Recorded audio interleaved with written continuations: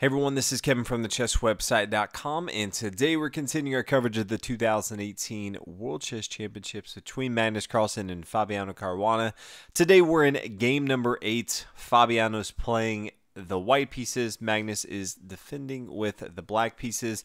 We'll go ahead and get started with pawn to e4, pawn c5, the Sicilian defense, what Magnus Carlsen has been going to each and every time he sees pawn to e4. Knight to f3, knight c6, and then this is where things start to get a little bit different because we're used to seeing bishop to b5, but in the game we see more of the main line with pawn to d4. Pawn takes here, knight captures, knight down here to f6, knight to c3, and then pawn to e5. This is the Lasker Pelican variation, something we don't see all too that often. But right away in move number 6, white has a very critical move, and that is knight to b5. Now, very rarely do you see a critical move this early, but if you're not familiar with this opening, this really is the key move here. If you think about other places where white can go to, maybe the knight takes here on c6, the pawn recaptures here. Black now has all the center pawns. He can start to push forward, really control, get equality very easy. If instead we see something like knight to b3, then bishop down here b4, this is pinning down the knight to the king. This knight is the piece that's defending this pawn here on e4. This knight can freely attack this. White's going to have to move suboptimally just to defend this piece. So what this knight here on b5 does is, if the bishop were now to come down to b4, can play just pawn to a3, forcing the bishop to move. If the bishop now wants to take, the knight can recapture here on c3. So this is really the only place that you see now at high level play that white's going to move to, and that is knight to b5. Pawn to a d6.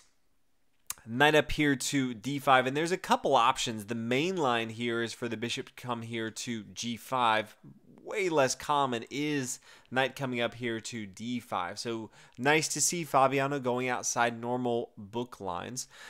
Knight captures here on d5. Really needs to capture here. White is threatening the fork up here on c7, and it's protected by the other knight here on d5. So Magnus takes with his knight. The pawn recaptures here.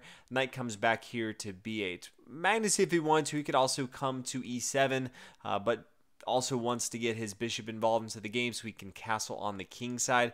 So he opts for playing the knight back here to b8 and then moving it over here to d7 so it can come to an outpost here on c5. Or if he wants to swing over here to the king side of the board, he can do that as well. Fabiano continues with pawn to a4 and then bishop to e7. Get ready to castle on the king side.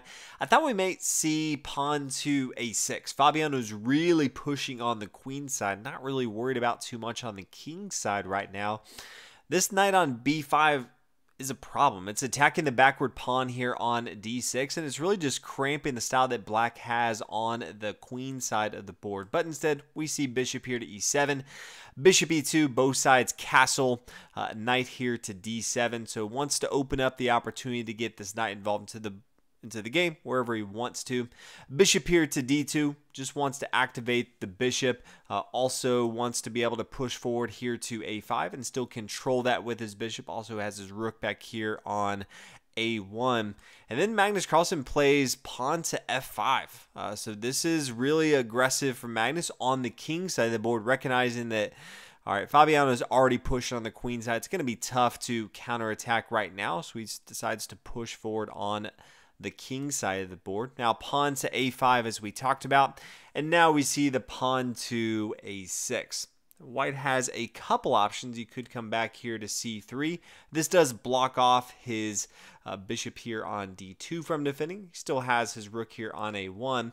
But he comes back here to a3 because this does open up the door to maneuver his knight here to c4 and then up here to b6. This is a great outpost. Another reason he wants the pawn here on a5.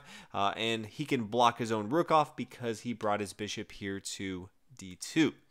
Pawn here to e4, just trying to push over here on the king side. Needs to get more space and do something, or white's going to just dominate the queen side of the board.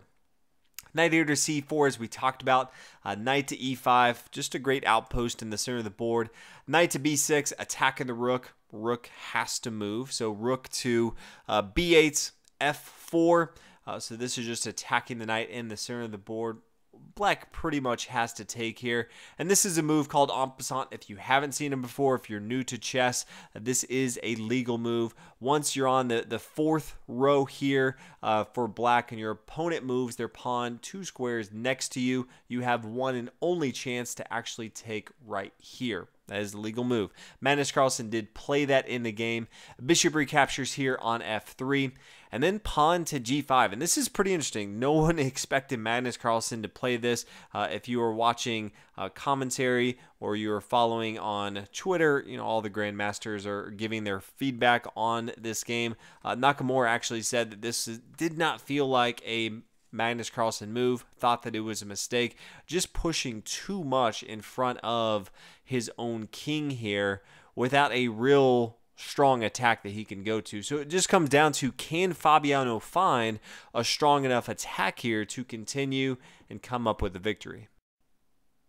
Now we see pawn to c4, f4 from Magnus Carlsen, bishop up here to c3, and then bishop to f5. And this is a critical place in the game. If you start to look at what Fabiano's trying to do here, this knight in the center of the board is a crucial square. There's no pawn in the center, and all the pawns in front of the king have really pushed forward. So this knight feels like a huge piece as far as black's defense here. So there's a couple ways to attack this.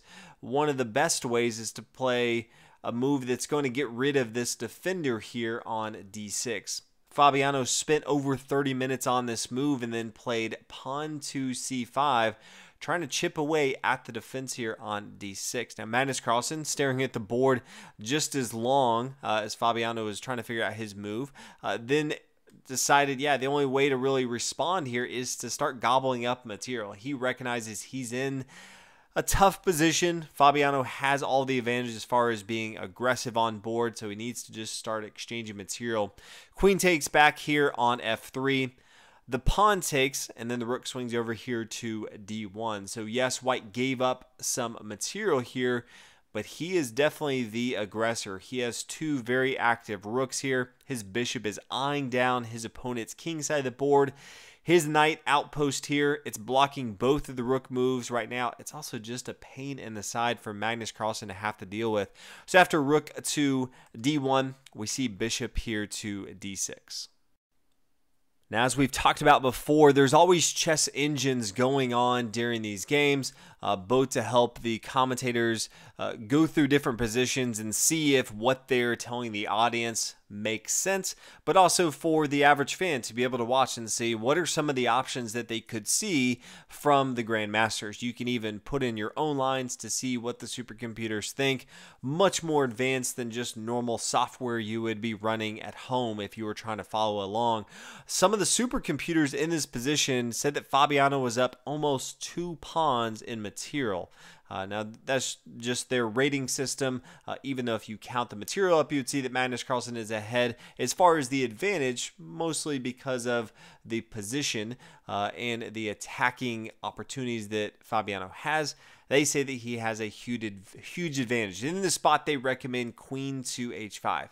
Really, everyone said that Fabiano had to stay aggressive. If you're going to give up material and you have all this material pointing down at your opponent, you have to stay aggressive. That's exactly what queen to h5 does. Unfortunately, that's not what Fabiano does. He plays the quiet move, pawn to h3. Something that I think is fine if you're looking at this early in the game and you're trying to stop your opponent coming down here to g4, many times with their bishop trying to pin down your knight on f3, or their knight comes to f6 and then it can come down here to g4. That makes sense for h3. But I feel like he needed to be more aggressive in this spot. Queen to e8. Knight comes back here to c4. Also don't like, yes, it is attacking the bishop, but just don't like retreating the material, needs to be very aggressive in this spot. Queen down here to g6. The knight takes. There is an exchange on the board. Pawn up here to h4. So moving using two of his moves to just push this pawn up here to h4. We do see the pawn take. Yes, this was defending this pawn right here. Fabiano looking for the exchange right here with his queens. That's exactly what Magnus Carlsen does. Pawn down here to h5. Rook to e1, bishop down to g4, just an outpost, also stopping the rook from coming over here to h4, taking this material. Double pawns on either the h or the a file. They're going to be hard to hold on to the entire game, but it does stop it momentarily. Rook up here to f6, defended by the bishop on c3, so it is safe, but we do see an exchange. You can see both sides starting to just trade off all the material. It was not too long ago the supercomputer thought Fabiano had a really good game. All of his major pieces ready for an attack, and he played that pawn to h3. Bishop comes to h4, takes the material. So if you look at it, both sides equal in material, getting into the end game. Rook over here to f1. A few more moves from here. Both sides not going to be able to do anything. Rook to g6. Pawn up here to d6, and then rook to d2. Do not want to capture material here. Yes, the bishop is defending the square here on d7, but then rook could take on g4, pawn could take, and after pawn to d7, black would have lost. No way to stop this. So in the game, that's not what we saw. We see rook to d2, kind of the last opportunity that Fabiano saw. Rook down to g5. And after 38 moves, both players decide to go ahead and draw for the 8th consecutive game. So we have 4 games left. I'm personally hoping for not 4 more draws, but if we do, we will have tiebreakers after that, get some bonus chess in. But hopefully you guys enjoyed this one. As far as all the games so far, this has been my favorite. I feel like they opened up. Fabiano had a lot of chances. Just think he needed to be more aggressive at the end. But thanks so much for watching. I'll see you guys in 2 days. We do have a break tomorrow, so I'll see you in 2 days for game number 9.